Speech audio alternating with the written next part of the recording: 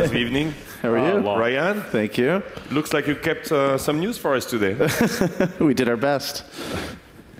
Trying to work multiple time zones. So, Ryan. Yes, MG. First and foremost, are you going to resign on stage? Last year, I come out here, think I'm doing this really awesome Twitter talk, and me and Jason Goldman were going to talk about all things, the future of Twitter. And you did. And we did, and then he resigned right after on stage. So, I hope this isn't like a Madden curse or something where everyone who talks to me is shortly thereafter disappears from Twitter. No, hopefully you have a good future ahead of Twitter still. Okay, so you did have quite a bit of news yesterday. I did. You've got some a new product, which I guess we'll refer to as new Twitter. Wait till the new version comes out. Right, in what, 6 weeks? Another new version. So why don't you go into a bit about the story behind it, how it came about, and really what the vision from Twitter's perspective is for the newest version. If people haven't seen it yet, you can. What's the URL they can go to online to see the preview that was? Yeah, fly.twitter.com if you want to see the preview of what the new version looks like. Or you can kind of jump to the front of the queue so that as we roll things out, you'll be right up front by downloading the iPhone, Android apps, or going to mobile.twitter.com and logging in there. Right. So most people probably are well aware of it, but it's only rolled out to a small percentage of users. So yeah, so go into the backstory of it a bit. Yeah, I think Dick has talked about it best. In a world where I think Facebook and Google are looking at kind of competing on features, and those systems are getting more and more complex, Twitter really wants to focus in on being simple. Being a simple product that's easy to use, that goes across from SMS to feature phones to smartphones and go globally. And the only way to do that is to be consistent, be simple, and be fast. So I think when you look at the new version, it's focused on that part of it, which is the simple, fast, easy to use, and then also helping people discover all of this great content that's on Twitter. So is this, is it fair to say that this is kind of the first big project of Jack Dorsey's since he's been back, kind of leading the product team? Or is this really more of a bigger picture thing that's been in the works for a while? Yeah, I think it's a combination of both. I think, Dick internally has been talking a lot about these same concepts for a long time. I think what Jack brings to the table is a real focus on the simplicity and the minimalism of things, and just in general a focus on a few key concepts. So again, concepts that we've been thinking about and talking about at Twitter for a long time, but I think Jack has really brought in that focus that the company needed to really roll out a product that can get to 7 billion users. What does this mean? Do you think that this means that new Twitter, meaning the old version of Twitter, which was new at the time, whenever it was, when you guys launched it last year, does that mean that was a failure, or were there things that you specifically took away from that to rope them into this newest version? Yeah, I think we learned a ton from that. And I think if you look at the product and you really start to dissect it, it's an evolution of a lot of those things. One of the great examples is kind of the expanded tweets. So the ability to put enriched content like photos or videos, Foursquare check-ins right in the kind of context of the tweet. We started that path with the old new Twitter, but it was expanded out to the right pane. What we learned was it wasn't driving enough engagement because it was too disconnected. So we learned that the concept and the principle was right, but the actual fundamentals of how we were doing it needed to be fixed, and the new version incorporates that. And before this morning, you of course tweeted out that you were coming here and kind of wanted some feedback. Obviously, you've seen some of the feedback so far. It seems pretty mixed. I think that's fair to say. Some of it is very positive. I'd say very positive. Right. I think it's been, and I would say very negative. So mixed. No, I think I think it has kind of spanned the whole spectrum, and I'm assuming that's to be expected when you do a major change. Obviously, anytime Facebook or Google does something big, that it pisses off a certain percentage of the users, and in particular, it seems like some of the older users who are well acclimated to some of the older features and maybe some of the power users were a bit surprised by some of the changes that you made. I thought it was good to address some of those. A few of the ones were, first and foremost, where did DMs go? Why are those now no longer a main part of the navigation itself? It's now relegated under the Me tab, both on the website and on the mobile apps that you've released. So what was the thinking there? Well, I think the overall strategy of this, again, when when you're trying to simplify a product, you have to make some really tough decisions. You have to sit down as a team and really think through the interactions. What are the right things to emphasize, and keep narrowing that down and edit it down until you get to the right set of things that we think will be most impactful. I do kind of challenge the concept that I think DMs are totally relegated. They are still one click away, and they are still part of the product. But relative to how people use the product, it's kind of representative of how and where we want to focus our energies, which is on your main timeline, your ability to connect and see how people connect with you, and then the ability to discover great new content and users. So you guys had obviously internally been testing this out for a while, been dog food testing it. How did the employees themselves react to it? And was there anything specifically that you liked best about the new product? So employees testing, it's always an interesting thing because you test from very early days and you start to kind of see the evolution of it as it gets better. And we're all very critical because we know where it can be and where we want it to be, and we want to challenge each other to do the right stuff. We're asking the questions about, is that even the right icon? Is that the right layout? All of that stuff. So I think there was an amazingly and fantastic, healthy debate internally about the right things. I think once we actually were getting towards launch, we're seeing a kind of packaged product. Most of the company felt really, really good about it, and they're still asking really hard questions right up until the day we launched. For me personally, one of my favorite sections is actually the one called Activity, which takes the people in your social graph and the things that they do, who they follow, who they favorite, what they retweet, and brings that to you. Because I think it's actually a great vector to find great content and great users to follow. So you had kind of soft launched this a bit because it was baked in a little bit to the old new Twitter, and now it's just its own individual tab where you've kind of combined that with the old school mentions, and you can toggle between the two now. Yeah, exactly. So that I think was a little more obvious to people. I think the Discover area is the one that was the biggest bet for us, right? And the biggest change from where we had been. Right. And the real thinking behind that one is, we get, I think Dick's talked about 250 million tweets a day flowing through the system. It's more than 1 billion tweets per week, which is kind of mind blowing. When I was talking to Robert backstage when he originally joined on, and you could kind of watch the words like Twitter tweets kind of slowly roll in. Now it's just massive amounts of content, 100 million active users. So the biggest challenge we have in front of, actually I think we have two big challenges, but one of the biggest challenges is making sure that we connect people with the content that is most interesting to them. And you have this curated timeline, and say an average user follows 50 to 100, maybe 1,000 people, but there's these amazing stories happening around them that they're not following them. And we need to do a great job of understanding who that user is, what they're interested in, and then connecting them with the content that we think that they're going to care about. And that's something that Dick Stolo had brought up several months ago, and I thought was an interesting point, that to use Twitter, you don't have to tweet. And so is it fair to say that the Discovery tab kind of comes about as a result of that? It's a way to kind of view content when you first sign up, or as you continue to look for new and interesting content out there. You don't really have to do anything for it. It just is kind of comes into your stream.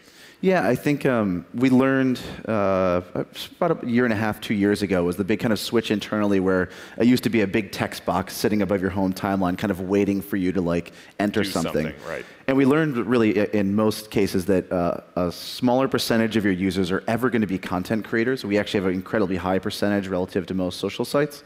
But the real kind of progressive engagement is getting someone signed up, getting them to create an amazing timeline of interesting accounts to follow, and they start to consume content. Eventually they'll start to retweet, they'll favorite things, and then eventually they'll start tweeting. So we needed to make sure that we put that in the right order and focus on creating a great consumption experience that create great connections in the network, and then eventually get them to tweeting and not make that be the first bid order.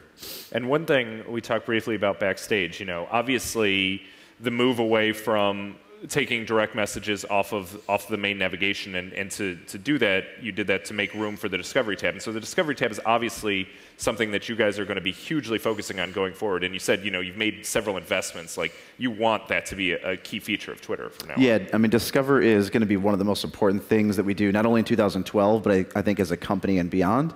We acquired JewelPan in New York fairly recently. They're going to be focused on that. We as a company are going to be focused very heavily on the science of it, but also the experience of it.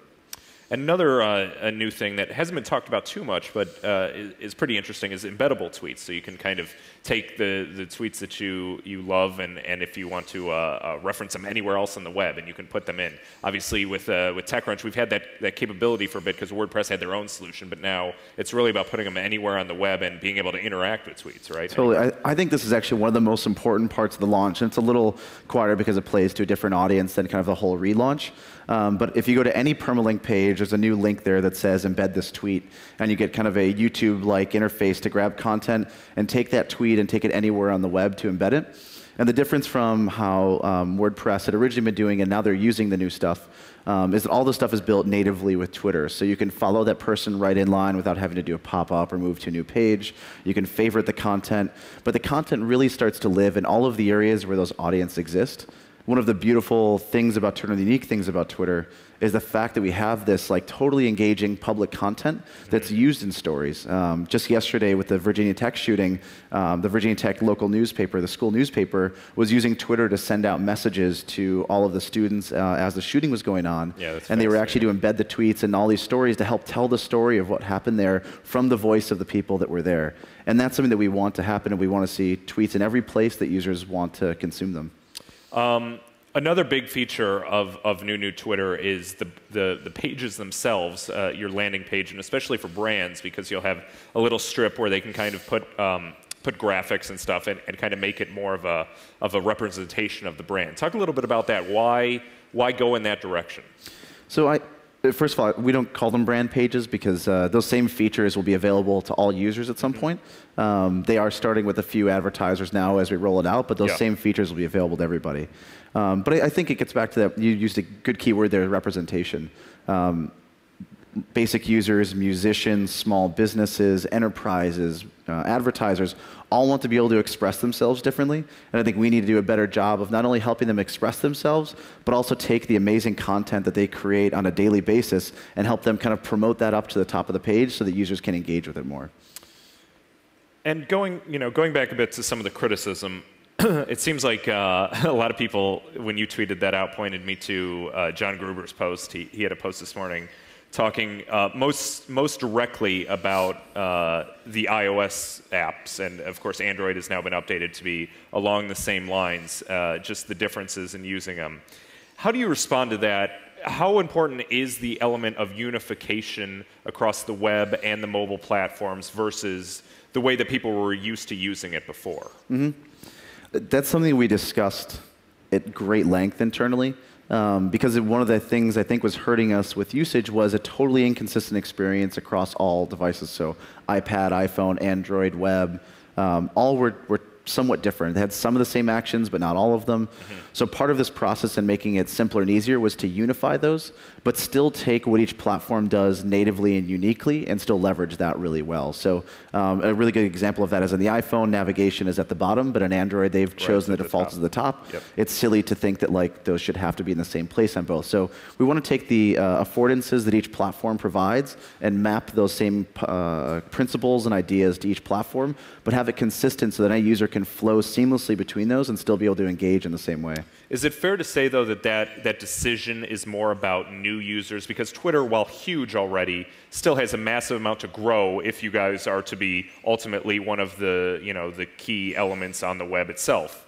So is it fair to say that that's really a decision made to help onboard new users as opposed to kind of just making it for everyone else? And obviously you know that when you make a change, it's going to annoy some older users. Totally. I think it's a balance that you want to strike all the time. And I think in a world where you keep trying to make things simpler, you're going to have to keep looking at data and listen to users about what's the right mix of things that they want and care about. And that's going to evolve over time as well. But I think for sure, we talked yesterday about the fact that we want to be on 7 billion devices around the world, helping people connect everywhere.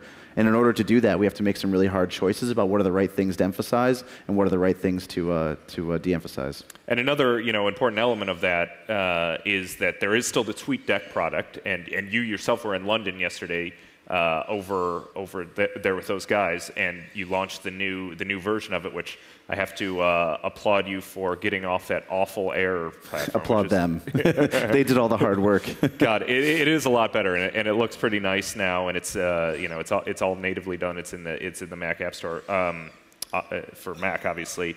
Can you talk a little bit about that product? Is that really the Twitter Pro? Is that how you guys view it? Yeah, I'm actually really proud of that team. I think they did an amazing job. They rewrote that product from scratch, HTML5, so it's available on the web, and the same way it's available natively on the Mac App Store. But really, yeah, we look at that as an audience thing. So the main, Twitter.com product that everyone kind of knows and loves is for the core audience, the people that are kind of onboarding core users.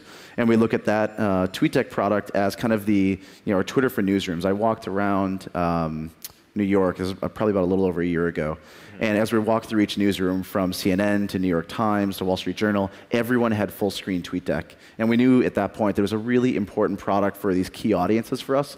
People who are doing things like curating lists, who are doing tons of searches, who have to keep these things going at the same time. We wanted a product to serve their needs. And it's best if you can help them focus on the needs of those specific audiences and build the right product for them. And you brought up lists, and that's also important to bring up, I think. Another big point of criticism was that you guys are now burying lists, and lists might be dead. But you guys are still very much supporting them, right? You don't have anything new that you did with this release, and they are one more click, I think, buried in the navigation structure under the Me tab. But you are still very much supporting them. Right? Yeah, the death of lists is much over-reported. Yeah. Again, we moved it into another area. It's still literally one click away. It's right on profile pages. So lists as a product are not going away. I think if anything, we're going to invest in them because we think curation is really important. But we need to really invest in it and make it a better product before we think about and try and compete that with what are the right things that we'd need to de-emphasize to move that up. And going to something else, I think that was brought up yesterday during the unveiling, a pretty impressive number, talking about the iOS 5 integration. Of course, Twitter is now a part of that operating system. And I believe Dick said that it boosted signups by 25% of new users. That's pretty massive. How big has that opportunity been? When you think about how many new users we get in a day globally, a 25% increase is pretty mind-blowing. So yeah. I think it's pretty safe to call that a huge success. Is there anything else you can share about that without Apple pulling around a black van I think they're watching. Shoving you in it? Yeah. No, I think from the platform standpoint, I was really excited about all the things that the new Apple integration opened up for all of our partners. And we saw at launch, we worked with like 10 companies to do really deep, interesting integrations. Sound tracking did an awesome job so that when you soundtrack a song, if that artist is on Twitter, they help you follow that artist on Twitter. When you tweet out that song, it puts @Kanye West instead of Kanye West.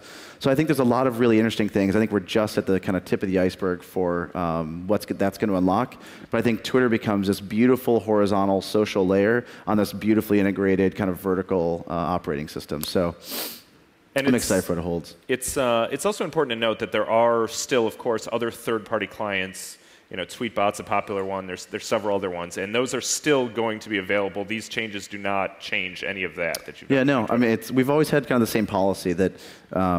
I think Tapbots and Twitter Later New have done amazing stuff. They've actually written some beautiful clients, and we like what they're doing, and we'd love to see them keep going. But at the same time, there is a direct emphasis within the company itself to kind of to get to what you were talking about, to streamline the process for the users, for them to use the Twitter clients themselves. That's fair to say, right? Yeah, totally. And the statement we kind of made to them was we are going to invest as heavily as we can in those core experiences on our side. We're going to do the best we can to keep kind of iterating, but that doesn't mean that they can't also build a business. So I want to talk a bit about the company now while we have a few minutes left. I think it was shared yesterday that you're at 700 employees now, or over 700. How many were there when you started? About 45, I think. Wow. So that's 2.5 years ago. So that's a huge change. Crazy growth, yeah. What's it like internally? I mean, what's the difference there? Is it more bureaucratic? Do you view it, or is it still kind of a fun atmosphere to work in? Yeah, I'm an entrepreneurial guy. I've never worked in a company of more than 50 people. And I love the environment we're in, so I don't have anything to compare against because I've never been at a bureaucratic company or a really large company. Yeah. But I think the executive team has an amazing focus on making sure that we stay innovative, we have a great culture, that we hire the best people in the industry. And that, to me, is what's really important, is that we keep adding great people to the team that challenge us and make us go every day. But I think one of the most fascinating things of being at a company that has gone through that kind of growth is watching kind of this amoeba change over time, right, and seeing the operational stuff that you have at 40 people is not the same that works at 150, is not the same at 500, and has to change again, to 1,000. So we're constantly assessing and talking about what's the right way to organize this, what's the right way to put teams together, how do we build the best products. So it's been an incredibly fun ride, and I think we're at the best place we have been as a company right now, and I'm really excited for where we're going. At the same time, though, there has been, everyone has read about the various changes. There has been a bit of turnover recently, and Do you view that as more of a natural progression? You know, Twitter is a certain is a certain age now, and things are different from when it started, and the product is evolving. Is it more of a natural thing? Yeah, I mean, there's not that many hypergrowth companies, right? So it's hard to compare to, but I think it's very natural for what you see happen at Facebook. It's very natural with what happened at other companies. It's again, as a person going through it personally, you have to kind of make those decisions as you go along the way if this is the right place for you, and the company has to make that decision as well. But I think it's a totally natural thing.